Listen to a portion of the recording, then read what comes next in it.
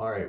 Well, it is 6:30 and time to begin our meeting. So call our meeting to order. Have a roll call. I know that I am here. Mark Boffman has an excused absence. Jerry Norman, I'm here. Mike Bresco, Here. and TC's not here with us yet, but I'm watching the attendees to see if he pops in here, which we think he will. So next up is the meeting accessibility. If Evan, if you could please read that for us, I'd appreciate it. Sure. Give me just 1 second. Okay, pursuant to the Governor's Emergency Proclamation 20-25, the city is unable to provide an in-person location for the public to listen to the virtual Planning Commission meeting this evening. Meetings are still accessible to the public, and public comment can be submitted. Each speaker is allowed up to 3 minutes for non-agenda comment, 5 minutes if you're representing an organization, and 7 minutes for agenda public comment. Once you've dialed into the meeting, please virtually raise your hand to indicate you would like to provide public comment. Your mic will remain muted until you are called on during the public comment period. To provide public comment, you may join the webinar via the link us06web.zoom.us/j/82822648 or by dialing the following number 253-215-8782 and entering the webinar ID 828-226-48794 and then the pound sign. Back to you, Vice Chair Amato. Excuse me. Thanks, Evan. Next up is approval of the agenda. Any changes, additions, or deletions to the agenda from anyone? All right. We'll call the agenda approved by common consent. And it looks like TC has joined. He's in the attendees lobby right now. I have just promoted him to panelist. Thank you. Thank you. Next up is approval of the minutes. Any changes, corrections to the minutes from the last meeting? All right, we will call the minutes approved by common consent. And next up is non-agenda public comment. So if you have public comment not related to the stormwater design, the surface water design manual, we'll have 3 minutes to give your public comment. Evan, do we have anyone on the line for public comment? Yes, we do. We have a couple of hands up. I will go ahead and admit the first commenter.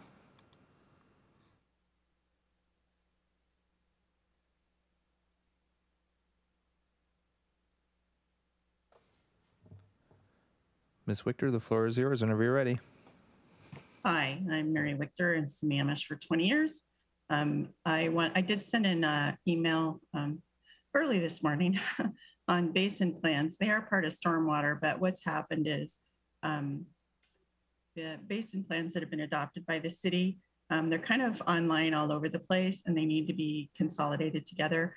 And because I've been a frequent flyer for submitting text amendments and dockets to the city to try to get code changes, that during the process that you could make comp plan changes and then they realized that you could make text amendments to development regulation changes. There's a Title 24 and that was all listed as interim comprehensive plan. And all of it was repealed except when Miriam Leitner, who's the planning manager now, when she removed those, she's not a stormwater person, so that couldn't be done. And they said, well, we'll fit it in sometime when there's stormwater stuff done. So I submitted all my history back to 2015 and 2016 when I first tried to find all the basin plans. And they need to be put together somewhere. There's maybe a code change or two adding a sentence. I don't know how the city wants to handle it. I did click on King Counties today, KCC, and I forget the number for it, but they have a lot of basin plans. And one of the reasons they do that is for all the unincorporated areas, since there aren't cities, King County is like the thing that does it. But when the city incorporated 8/31 of 1999 here, we became in charge of it. So there are some basin plans before the city became a city that East Lake Sammamish Basin Plan and Non-Point Action Plan.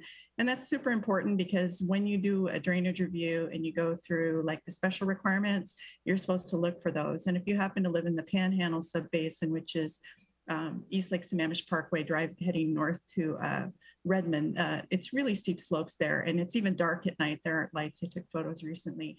And those areas need to be protected. And one of the things they would do would use a basin plan. And since there isn't an adopted one for the city, it would use, or that the city has done, it would use the ones that were adopted from King County before, which are those are in the Title 24, 24.20 for basin plans. So it's very important data. It's important to use and understand. And it's just one of those kind of leftover things that didn't get part as a particular work plan. And I think it makes the sense to put it with the things that we're discussing tonight, but I'm speaking in non-agenda since it's not there yet.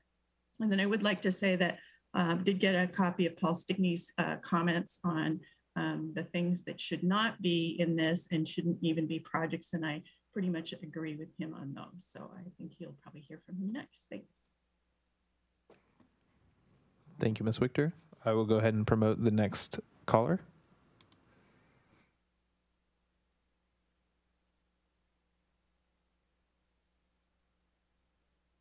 Mr. Stickney, whenever you're ready.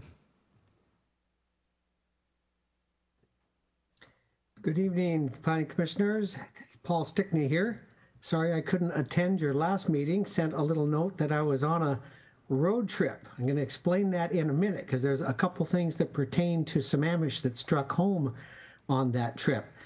On the email I sent today on non-agenda, I'm not going to read it into the record. It's clear. I don't expect you to do anything about it. I just wanted to share opinions that what is E4 and E5 now that was E8 and E9 is basically overkill in Sammamish. The short story is, and I say this as fact because I've seen no evidence to the contrary, all town center projects that have been built to the equivalent of current stormwater standards. Not too much development has happened in the city that was based on the new 2016 standards, and there's been no flooding from any of those. We need to work on retrofit, which is what, and I approve all the changes that are coming in the second part today. I may comment after I hear what's happening. Long story short, I went on a 4,400-mile road trip, went down to Palm Springs first, to work on selling my mom's manufactured home because my sister and she passed away a few years ago. The hot area and all the dust and things is not what either of us like. I had a caretaker there, a good friend of mine. He had a stroke, paralyzed half of his body, and helped him move. I rented a cargo van. If you ever need a cheap cargo van, Enterprise is smoking hot on the rate. But I got down to Palm Springs, loaded all his stuff up, and took him to Roswell, New Mexico, and drove back. Quite the experience. But it had been 4 to 5 years since I'd driven down to California. 2017 was the last time. And I could not believe the difference in the dryness and the forest fire scars and the lake levels. It's real. I mean, it was amazing what I saw. And coming back from Oregon, I noticed a lot of controlled burns. They were working on understory control to keep the forest fire season conflagrations. I love that word, even though I have a hard time saying it. If you have too much fuel, you can have something you just can't stop. So there might be some things in the urban forestry plan to consider reducing urban fuel loads and actually reassessing tree canopy to preserve what we have and not losing it in a fire. Have a good evening. Thank you, Mr. Stickney. That was the last of our callers. I'll turn it back over to you, Vice Chair Motto. Thank you very much. Looks like we're now down to old business, a work session on updates to the King County Surface Water Design Manual. And I don't know who is leading the presentation there, but I'd like to turn it over to them.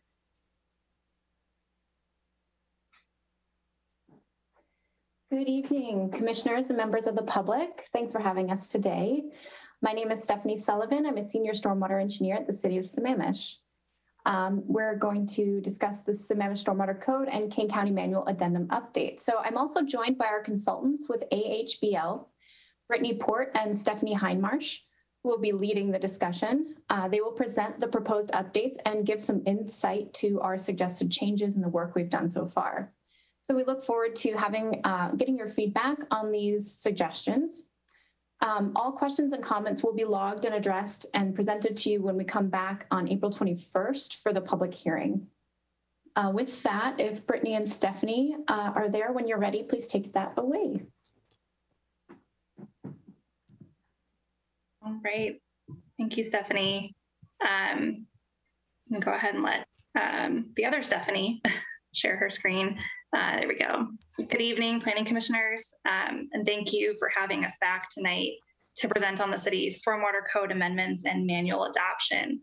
And as Stephanie Sullivan alluded to, we are here tonight to brief you on the progress that we've made on the preparation of amendments to Chapter 2103 and the city's local addendum to the King County Surface Water Design Manual.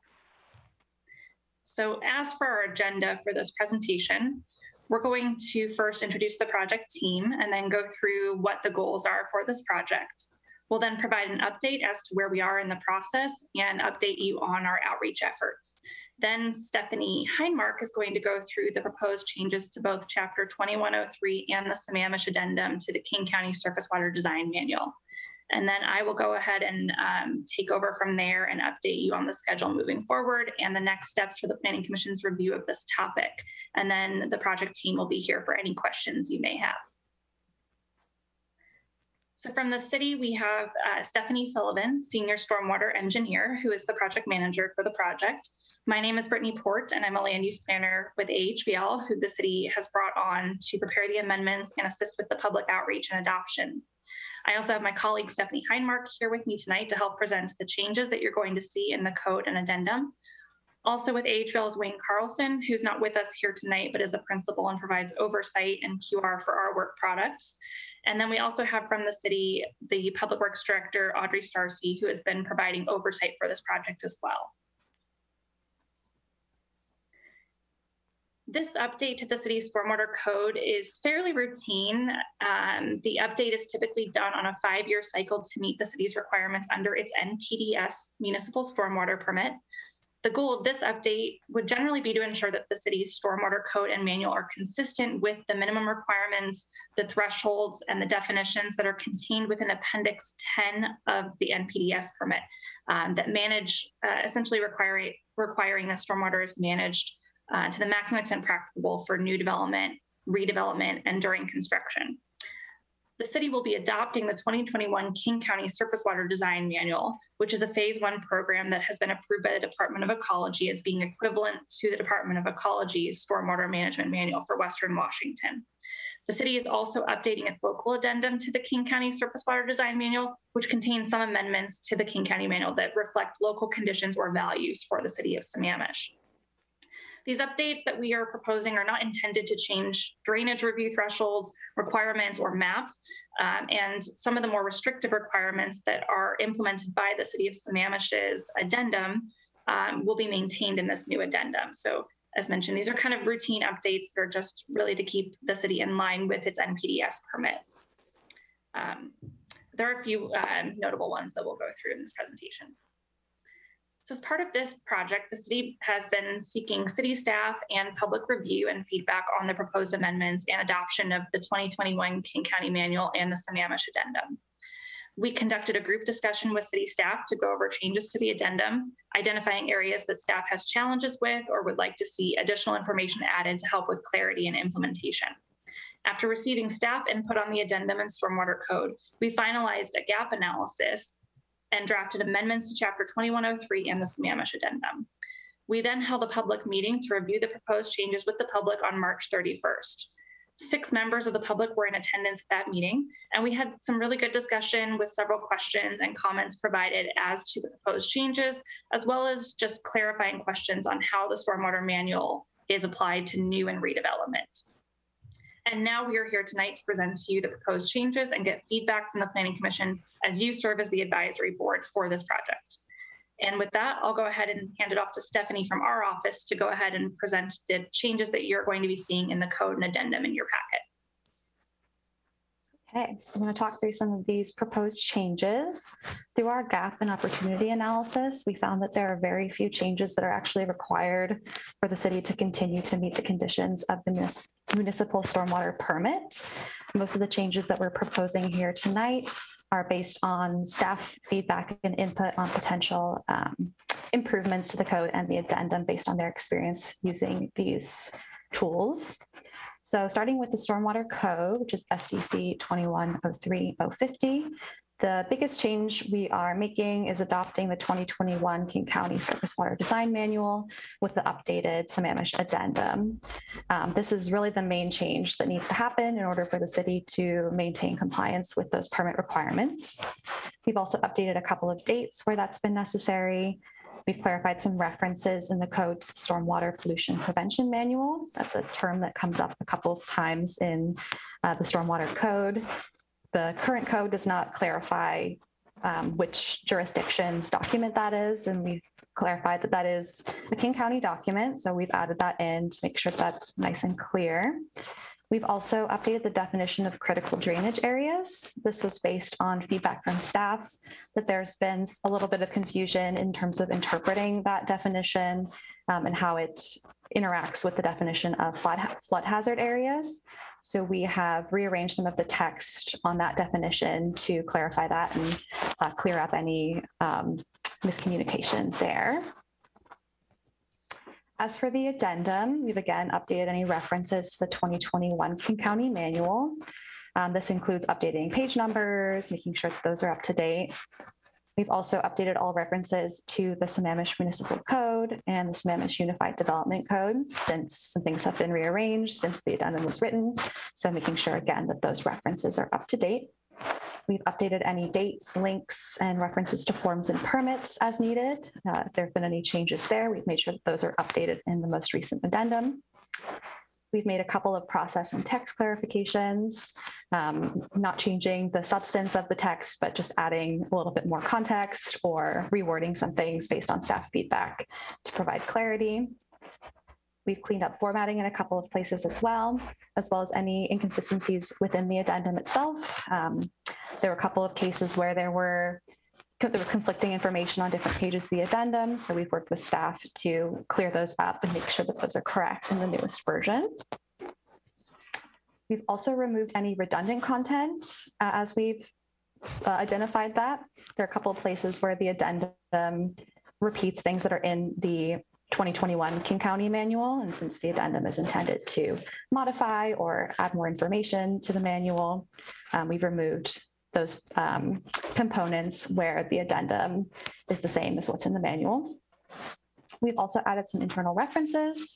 There are a couple of places where the city's public works standards are relevant, but weren't currently referenced in the addendum. So we've added those in where staff have identified them as applicable. We also added in an intro section on the vesting of stormwater regulations. This is text that is currently on the city's website. We wanted to make sure that was consolidated in the addendum as well, just to clarify which stormwater regulations a project must comply with based on when it was permitted and on when construction began. So making sure that information is not only on the city website, but also in the addendum. We've also added some references to the Low Impact Development Code and Lake Management Plans Code, since these are code sections that are relevant to stormwater management and weren't currently referenced, just to enhance connections across the addendum and the city's code. We updated that definition of critical drainage area in the addendum to match our proposed updated definition in the code. We've also clarified some city processes specifically pertaining to drainage adjustments and when those are type 1 or type 2 land use decisions. Staff had already drafted some text on this topic area, so we consolidated that into the addendum. We've added a flowchart of drainage review requirements to provide graphic representation of when drainage review is required, again, to add clarity to the document. We've also added a requirement for type 1 catch basins, where King County requires a yard drain or a catch basin in Appendix C of the manual, which is simplified drainage requirements.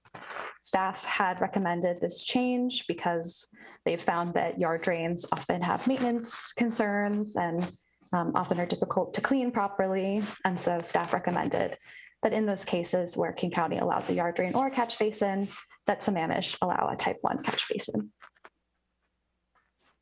We've also recommended updating the addendum to allow for the use of PVC pipe. The current addendum does not allow for the use of PVC pipe, but the King County manual does. So the addendum will be deferring to the King County manual based on this change. This would only allow PVC in privately maintained systems or in right-of-way as allowed by public works standards. And staff found that because this is commonly used in small private drainage systems, that it makes sense to include it and allow it as the King County manual does. We've also proposed modifying pipe sizes, so allowing exceptions for 8-inch pipe to be used in the road right-of-way when necessary. The current minimum pipe size is 12 inches, and staff recommended just allowing some flexibility there for minimum of 8 inches in the road right-of-way in cases where that might be needed. We've added some criteria for interpretive signage. Interpretive signage is one of the amenities that developers can include in a stormwater facility in order to receive credit for a recreation space. And there's no existing criteria for this interpretive signage, so we've added that in to make sure that the interpretive signage that is used is high quality, that it's placed in appropriate areas, and that it's made of long-lasting materials. We've also added a graphic to explain setbacks for drainage easements on residential lots, again, to just provide some clarity in a graphic representation of something that can sometimes be confusing for readers. We've removed the requirement for subdivision projects to construct operational flow control BMPs prior to reporting a final plat or binding site plan. Staff identified that this is no longer applicable because credits for these BMPs are no longer allowed to reduce the size of the flow control facility. They are optional during site development. And so we've removed this requirement since this is no longer applicable. We've also added some more detail on criteria and process for granting drainage adjustments. Again, staff had drafted some policy language on this, the criteria that they consider for drainage adjustment applications and the process for granting those. So we have consolidated that into the addendum as well. We've also added a clarification that the city in certain circumstances can allow drainage facilities in tracts owned by an HOA with an easement for the city instead of a tract being dedicated to the city. So for example, in a recreational tract with stormwater facility, there may be cases where they wouldn't require that tract to be dedicated to the city, but an easement in that case. We've also clarified that HOAs are responsible for maintaining fountains where those are placed in stormwater ponds. And then we've added some details on artificial turf and when that's considered an impervious versus pervious surface. This is again based on draft policy language that staff had drafted, as this is a question that comes up rather frequently. And this also includes information about when turf is considered a pollution generating surface. And then finally, we've added in existing stormwater facility signage guidelines to the addendum. These guidelines are currently on the city website. We wanted to consolidate those into the addendum. King County's manual does have its own signage guidelines for King County, so we wanted to make sure that the city's signage guidelines were easy to access as well. So I'll hand it back over to Brittany to talk about schedule and next steps. Okay, thank you, Stephanie. So I'll go through the project schedule. We began the project in January where we briefed the City Council and began working on a gap analysis of the city's existing stormwater code and manual to determine the scope of the amendments. We then were here at the Planning Commission in February where we provided a briefing on the results of the gap analysis and the potential code amendments that we would be considering. And so where we're at now, we've prepared the draft code amendments and the amendments to the Sammamish addendum, which you've just heard. And these are now available for review and feedback from the Planning Commission. Within our project schedule, we do have one additional meeting before the Planning Commission, and that's scheduled for April 21st. It's also scheduled to be a public hearing on the proposed amendments. And then we are scheduled to go to the City Council on May 10th, June 7th, and June 21st, which is also when we plan for adoption to occur in order to meet the city's June 30th requirement. So for next steps, we're now seeking feedback from the Planning Commission on the amendments to the city stormwater code and the addendum. As Stephanie had mentioned, we're going to be tracking all of the comments and questions that we hear from the Planning Commission and the public tonight, as well as those that we heard at the public meeting on the 31st in a decision matrix, which will be presented to the Planning Commission at the public hearing on April 21st. We'll also be working on updating any forms and training documents between now and June 30th, so that way the city is in a good position to implement the stormwater manual and addendum once it's adopted by City Council. And at your next meeting, our goal would be for the Planning Commission to provide a recommendation to the City Council. And then, as I mentioned, we intend for the City Council to adopt the amendments and the addendum at their June 21st meeting, fulfilling the city's requirements under the NPDES permit to adopt the stormwater manual by June 30th. And that concludes our presentation for this evening. I know that was a lot of detail to throw at you. So if there are any questions, we are here to try and answer them. Thank you. Okay, thank you very much. I want to ask the commissioners if they have any questions.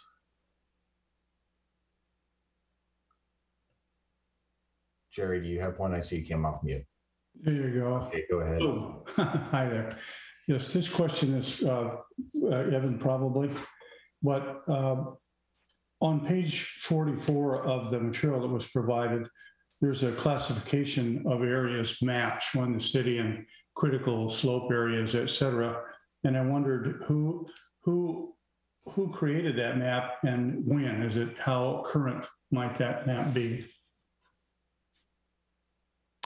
That's a good question. You answer me right now. You could. I think, sure. I think I might need to follow up with staff, other staff, and get you an answer on that. But I can follow up via email.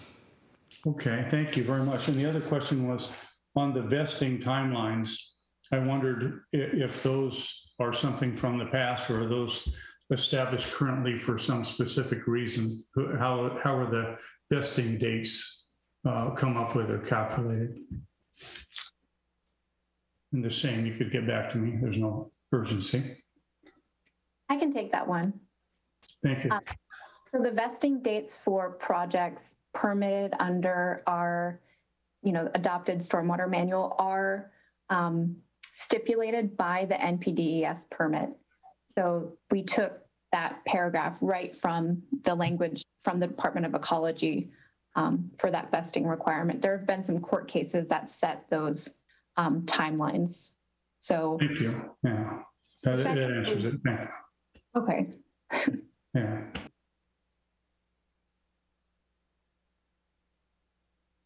Okay, Jerry, is that the end of your questions? All right, Mike, go ahead.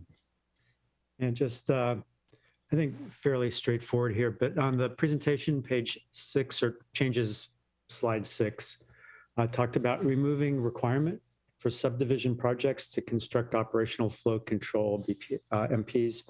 Could you give a little bit of background and the rationale for removing that requirement?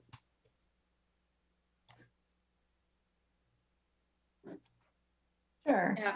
Stephanie, you want to take that one? Yeah. So this requirement was put in place in the previous adoption of flow control BMPs because when a developer chose to install BMPs on each individual lot, they had the option to take credit for the stormwater being managed on each lot in the size of their facility, which so they could reduce the size of their facility. And at that time, we decided, okay, if that's happening and their facility is going to be smaller because all of these small BMPs are taking some of that water, we want to ensure those are constructed ahead of that. The update to the 2021 manual actually takes away the credit for those flow control BMPs on individual lots for everything but full dispersion and full infiltration, I think, and maybe agricultural dispersion, which doesn't apply in the city. So it's no longer relevant because they're not getting credit for those anymore. Makes sense. Thank you.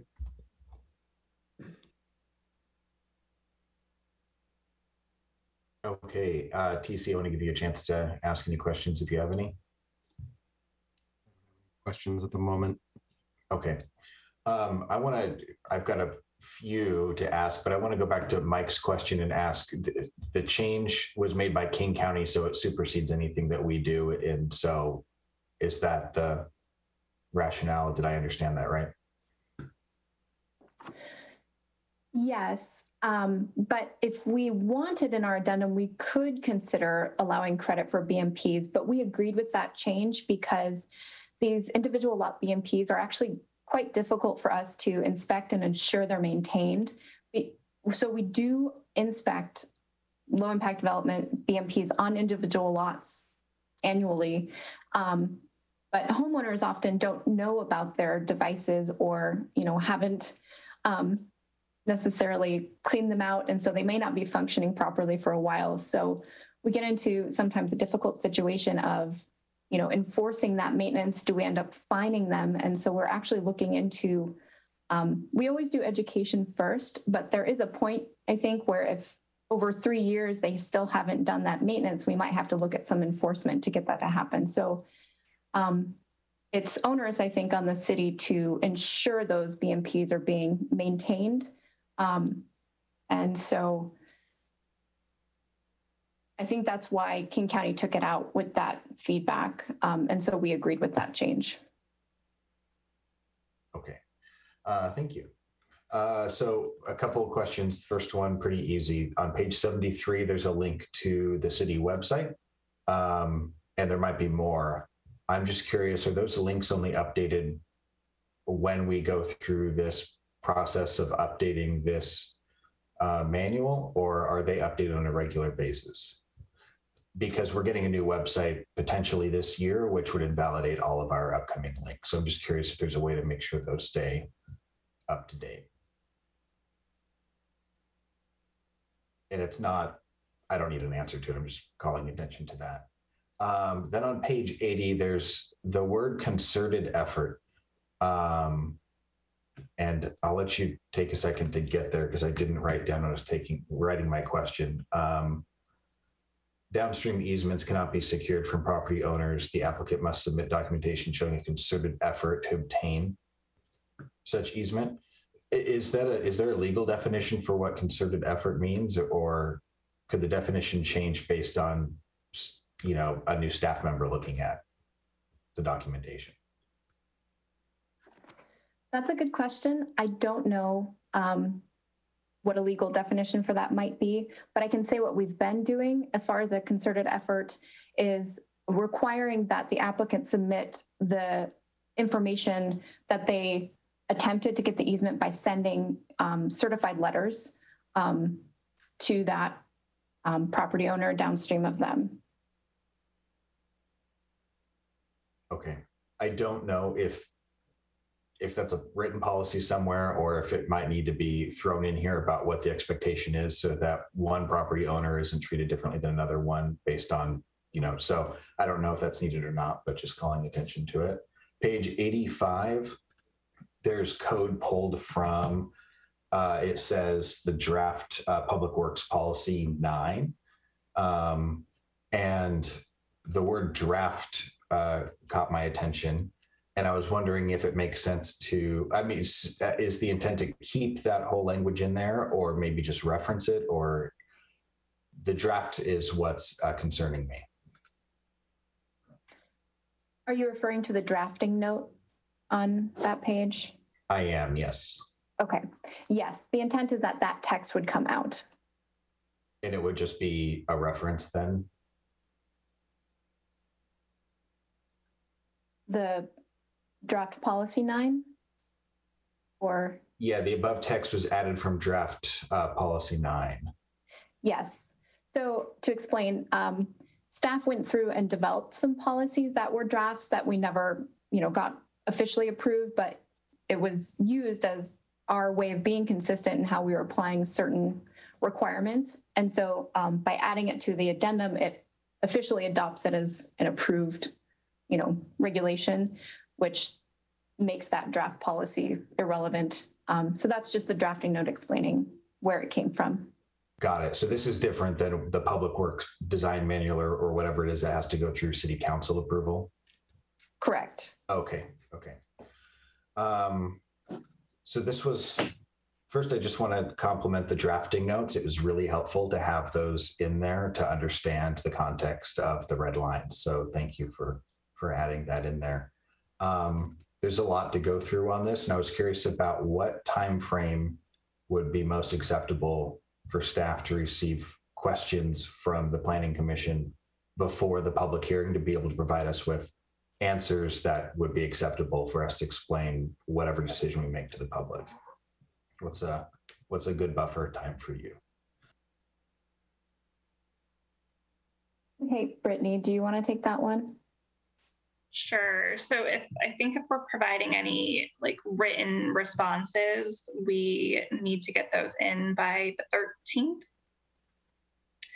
If I'm correct. So if it was going to be like a written response, which we intend to provide a matrix of any of the questions that we're hearing from you tonight with responses, I think we would need them by the 13th into the city. So ideally maybe by the 11th or the 12th, but we could certainly provide some verbal responses, I think, to you in our presentation at the public hearing.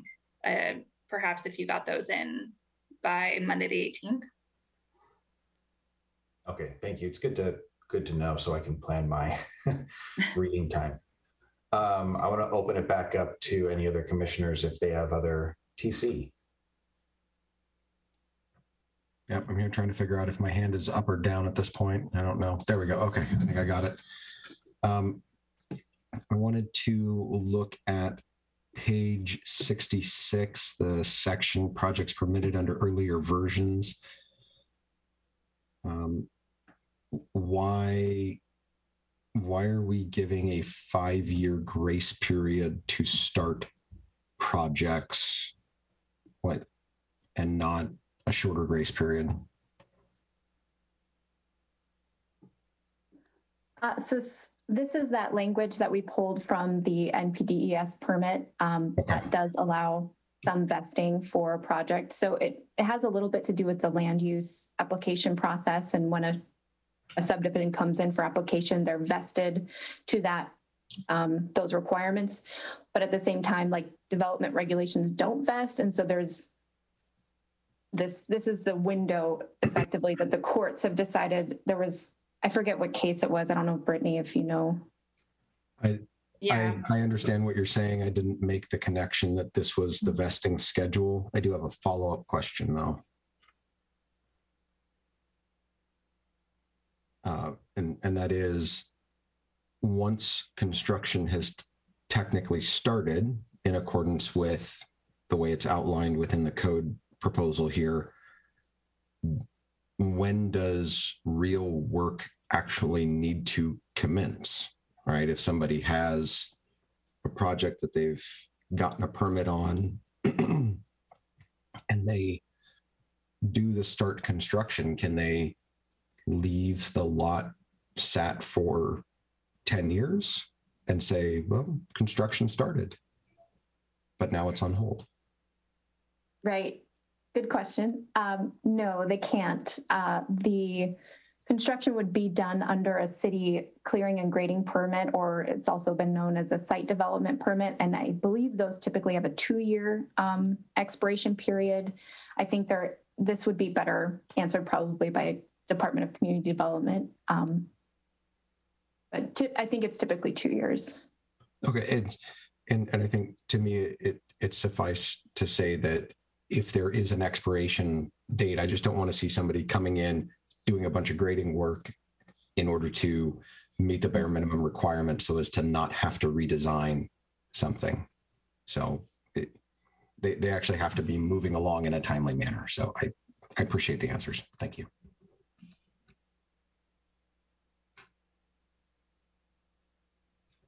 That's all I have. Okay, thank you. Any other questions from other commissioners? Yes. Mr. Chairman. There we Go ahead. I can't manipulate the raise hand screen and the mute screen at the same time. I'm curious, you said that you had a public event open house and it's only 6 people showed up. And I'm curious if those 6 people were actively involved in development, or what kind of feedback might have you received from the people that did show up?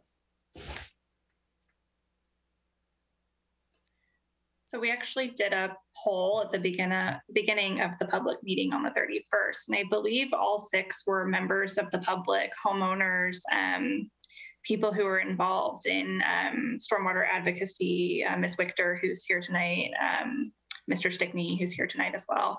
And then there was a few other additional people in attendance, which I don't have their names in front of me, but I believe they were all generally representing homeowners or residents of the city of Sammamish. And have you got any feedback that you would like to share from what they had to say at the open house? Or? Sure, yeah. So no, we thought it was a really good meeting. We had a lot of conversation back and forth. It was a virtual meeting similar to our meeting tonight. So these are always challenging, but I think we had a good conversation about the changes, which I think you've kind of seen tonight are fairly routine, not super exciting changes. But there were some good questions about how stormwater drainage review is conducted in the city, some questions about vesting, similar to the questions that the commissioners have had tonight. So I think having some of those questions were helpful to inform how the stormwater manual is applied in the city. We talked about the use of artificial turf, the use of 8-inch pipes and PVC in the pipe design requirements. And we talked about the interpretive signage criteria that were added into the addendum. I think I'm just looking at my notes. Those were kind of generally some of the comments and questions about the updates. And then again, just some conversation about how stormwater review is conducted for new and redevelopment. Thank you. That's helpful. Thank you. If I could add, on the Connect Sammamish web page for the project, I'll put that in the chat. We do have the recording of that meeting for any of you or any of the public who's interested in watching either the presentation, which actually is very similar to what we talked about tonight, or the questions toward the end.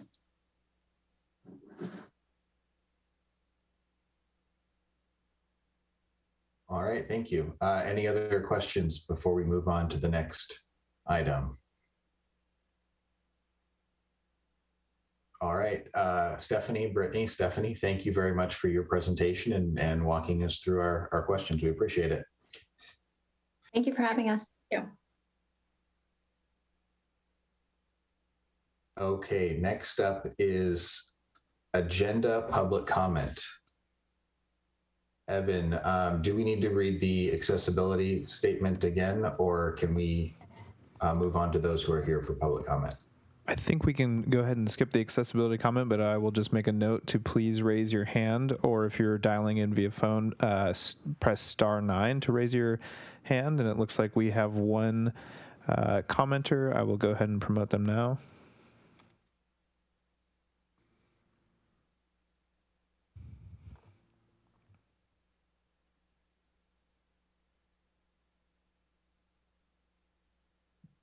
Ms. Wichter, the floor is yours. Hi, Mary Wichter again, Sammamish, Washington.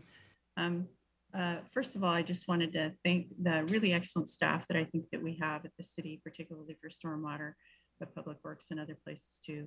The changes all looked very carefully read and carefully done. So it was easy to see what was happening through the red lines. I didn't really have any issues. There's little things I'll email, and I was working on it today and just didn't get it done. But just a couple things I can think of is, I also live in Tamarack, where there's existing vacant lots that are not in a subdivision, and we see new development on them, and new development that starts and tries and stalls out for a really long time, which is why I got involved in the beginning. But I have never tried to trace the code through for a redevelopment project. So one thing that would concern me about redevelopment is I'm sure somewhere in the code I don't think it's in the stormwater code, it's in the other code. There's probably a set threshold for how much you're changing or the percent of the price or a price number.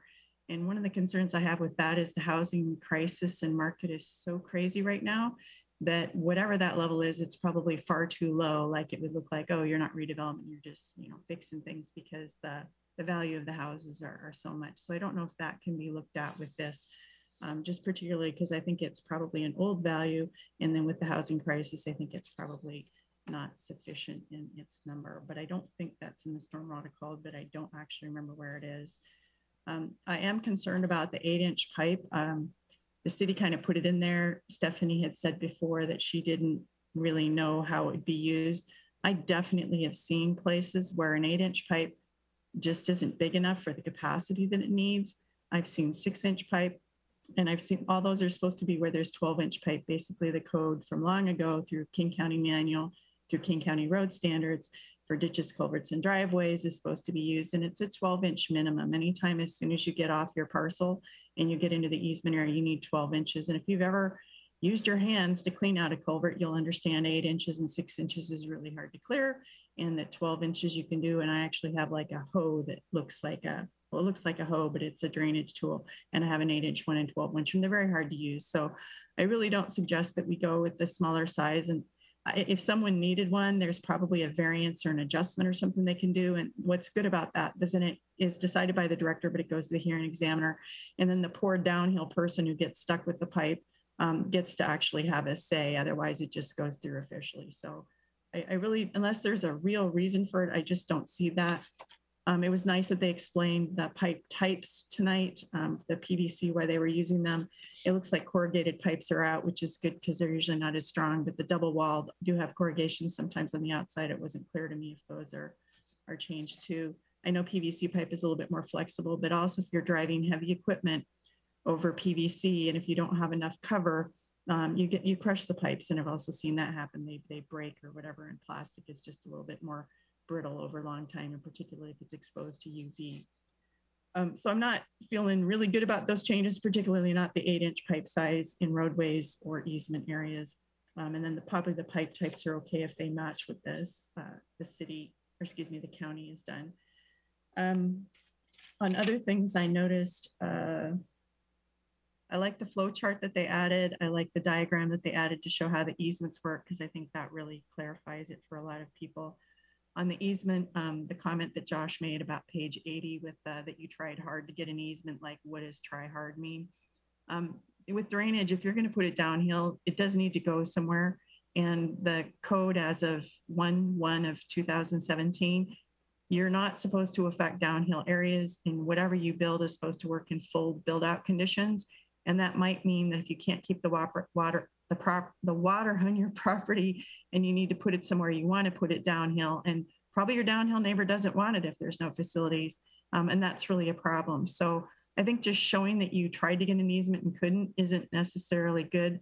There are places in the city that do not have stormwater infrastructure. They're older, it's never been developed. And I think the city really should get involved in getting easements that are needed for those areas. I know Sammamish Plateau Water and Sewer District goes out and they will ask for, they will pay for, they will do condemnation if needed, or threat of condemnation to get an easement if they really need to put sewer or water somewhere instead of running it around people's properties, particularly in these old plats where you don't have roads or they were done before subdivision and you need to get through. So I thought Josh's questions were extremely well placed on that. And then I just think that if easements are needed, there needs to be something that happens to do them, because you just can't say, oh, I couldn't do it, and then the stormwater runs downhill, because that shouldn't be allowed anymore by code. And I live in an area where that's happened in the past, and it's not a good thing.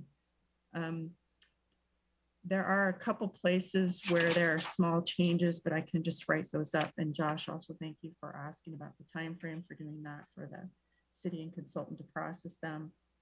And on the LID BMPs, we had some good questions on that.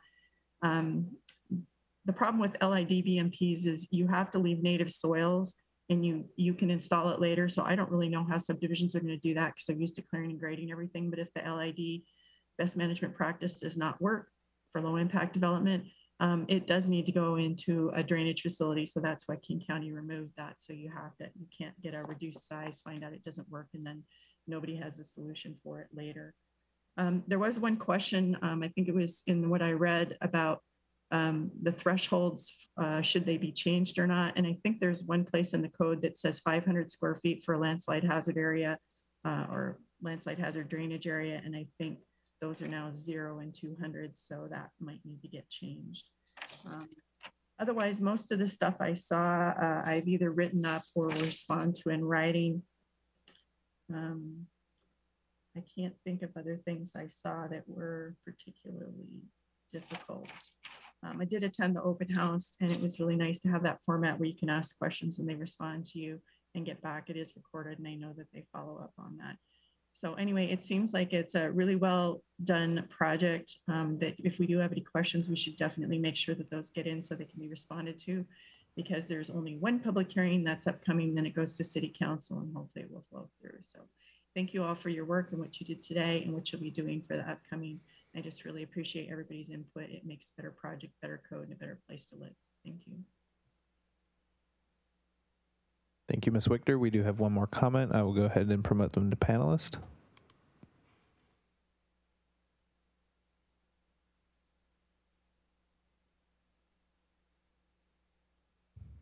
Mr. Stickney, whenever you're ready. Hello, Planning Commissioners. It's Paul Stickney, Sammamish. Good presentation tonight. I enjoyed attending the Stormwater Open House on the 31st. And as I recall, I was there, so was Mary. I believe Sharon Steinbus was there, if I have that correct. And I believe a couple folks, Mary and Eric Johnson, were there that live in the Inglewood area, if I have that right. But it was a good meeting. One of the things I asked during that Stormwater Open House, I got a clarification on, which precipitated my non-agenda comment today, and that is that what the city had referred to as E8 and E9 in the work plan that is now E4 and E5 are not a part of what is before you tonight. The reason I had asked about it is that one of the prior meetings in front of the Planning Commission for these updates to the King County Surface Water Design Manual and Sammamish Addendum, there were a couple slides at the end of that presentation that had listed E8 and E9. So I was just curious if the two were tied together or were separate and, distinct. And they cleared that up and did a good job during the open house, that they are not tied together. They are separate animals, if you will. So that was good news. Something else I asked about, and they had an answer, and I will admit that it didn't sink in my head maybe the way it should have. So I'm going to repose the question statement combination for consideration of potentially putting it into the code.